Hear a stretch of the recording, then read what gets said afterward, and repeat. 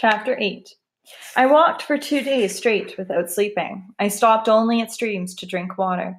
I felt as if somebody was after me. Often, my shadow would scare me and cause me to run for miles. Everything felt brutally awkward. Even the air seemed to want to attack me and break my neck. I knew I was hungry, but I didn't have the appetite to eat or the strength to find food. I had passed through burnt villages where dead bodies of men, women, and children of all ages were scattered like leaves on the ground after a storm. Their eyes still showed fear, as if death hadn't freed them from the madness that continued to unfold. I had seen heads cut off by machetes, smashed by cement bricks, and rivers filled with so much blood that the water had ceased flowing. Each time my mind replayed these scenes, I increased my pace. Sometimes I closed my eyes hard to avoid thinking, but the eye of my mind refused to be closed and continued to plague me with images. My body twitched with fear and I became dizzy. I could see the leaves on the trees swaying, but I couldn't feel the wind. On the third day, I found myself in the middle of a thick forest, standing beneath huge trees whose leaves and branches made it difficult to see the sky. I didn't remember how I had gotten there. Night was approaching, so I found a suitable tree that wasn't too high to climb. It had weaved branches from one another to form something like a hammock. I spent the night in the arms of those trees, between the earth and sky. The next morning, I was determined to find my way out of the forest, even though my back ached painfully from sleeping in the trees. On my way, I came to a spring that ran from under a gigantic rock. I sat by it to rest, and there I had eye contact with a huge dark snake that had retreated behind the bush. I found a strong stick to protect myself as I sat playing with the leaves on the ground, to avoid bringing up thoughts that occupied my mind. But my mind seemed to torment me, and every effort to clear away the terrible thoughts was in vain. So I decided to walk, tapping the ground with the stick I held. I walked all morning and into the evening, but in the end, found myself at the same place where I had slept the previous night. That was when I finally came to accept that I was lost, and it was going to take a while to get out of here. I decided to make my new home a little bit more comfortable by adding leaves to the weaved branches to make them less hard to sleep on. I walked around to familiarize myself with my vicinity. I was getting acquainted with my new home. I cleared the dry leaves. Then I took a stick and drew lines in the ground from my sleeping place to the spring where I had met my new neighbor, the snake. There was another one drinking water, and it became motionless upon seeing me. As I went about my business, I heard it crawling away. I drew lines by parting the dried leaves on the ground. These lines helped me from getting lost in between the spring and my sleeping place. After I finished familiarizing myself with the area, I sat down and tried to think about how I was going to get out of the forest. But that didn't go well, since I was afraid of thinking. I eventually decided that maybe it was better to be where I was. Even though I was lost and lonely, it was safe for the time being. Along the spring there were several trees with a ripe fruit that I had never seen. Birds came to eat this strange fruit every morning. I decided to try some of it, since it was the only edible thing around. It was either to take the chance and eat this fruit that might poison me, or die from hunger. I decided to eat the fruit. I thought if the birds ate it and lived, maybe I could too. The fruit was shaped like a lemon, with an outer layer of mixed colors of yellow and red. Inside was a crusty, watery, fruity part with a very tiny seed. It smelled like a mixture of ripe mango, orange, and something else that was irresistibly inviting. Hesitantly, I plucked one and took a bite. It didn't taste as good as it smelled, but it was satisfying. I must have had about 12 of them. Afterward, I drank some water and sat, waiting for the result. I thought about when Junior and I had visited Cabrati and would take walks with our grandfather on paths around the coffee farms by the village. He would point out medicinal leaves and trees whose barks were important medicines. During each visit, Grandfather always gave us a special medicine that was supposed to enhance the brain's capacity to absorb and retain knowledge. He made this medicine by writing a special Arabic prayer on a wali, a slate, with ink that was made of another medicine. The writing was then washed off the slate, and that water, which they called Nessie, was put into a bottle. We took it with us, and were supposed to keep it a secret and drink it before we studied for exams.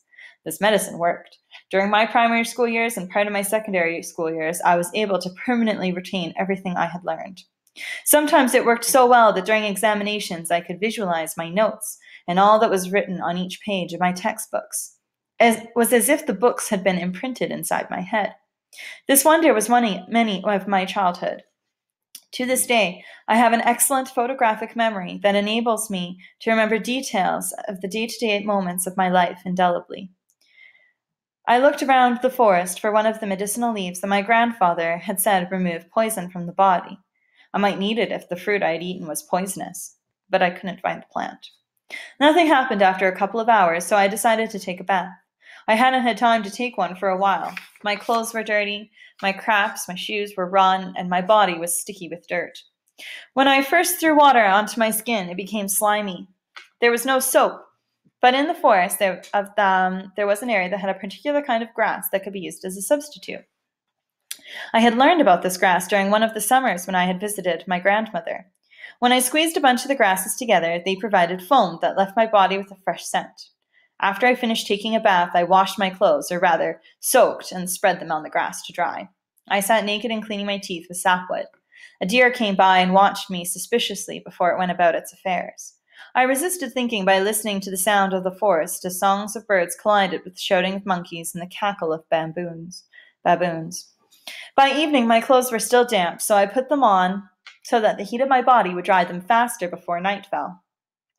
I was still alive despite eating the nameless fruit, so I ate some more for dinner. That following morning, I ate some more for breakfast, and later for lunch and dinner again. The nameless fruit became my only source of food. The fruit was plentiful, but I knew that sooner or later there would be no more. Sometimes I felt as if the birds gave me angry looks for eating so much of their food. The most difficult part of being in the forest was the loneliness. It became unbearable each day. One thing about being lonesome is that you think too much, especially when there isn't much else you can do. I didn't like this, and I tried to stop myself from thinking, but nothing seemed to work. I decided to just ignore every thought that came into my head because it brought too much sadness. Apart from eating and drinking water, once every other day taking a bath, I spent most of my time fighting myself mentally in order to avoid thinking about what I had seen or wondering where my life was going, where my family and friends were. The more I resisted thinking, the longer the days became, and I felt as if my head was becoming heavier each passing day. I became restless and was afraid to sleep for fear that my suppressed thoughts would appear in my dreams. As I searched the forest for more food and to find a way out, I feared coming in contact with wild animals like leopards, lions, and wild pigs. So I stayed closer to trees that I could easily mount to hide myself from these animals. I walked as fast as I could, but the more I walked, the more it seemed I was getting deeper into the thickness of the forest. The harder I tried to get out, the bigger and taller the trees became. This was a problem because it got difficult to find a tree that was easy to climb and had suitable branches to sleep in. One evening, as I searched for a tree with a forked branch to sleep in, I heard grunts. I wasn't exactly sure what animals were producing such noisy grunts, but they became louder. I climbed a tree to be safe. As I sat there, a herd of wild pigs came running. It was the first time I had seen wild pigs, and they were huge, all of them. If they stood up, they would all be taller than me. Each one had forked teeth extending out of its mouth. As they passed underneath me, one of the biggest pigs stopped and sniffed the air in all directions. It must have sensed my presence. When they were gone, I climbed down, and all of a sudden, a couple of enormous pigs came running at me. They chased me for about half a mile as I looked for a tree to climb.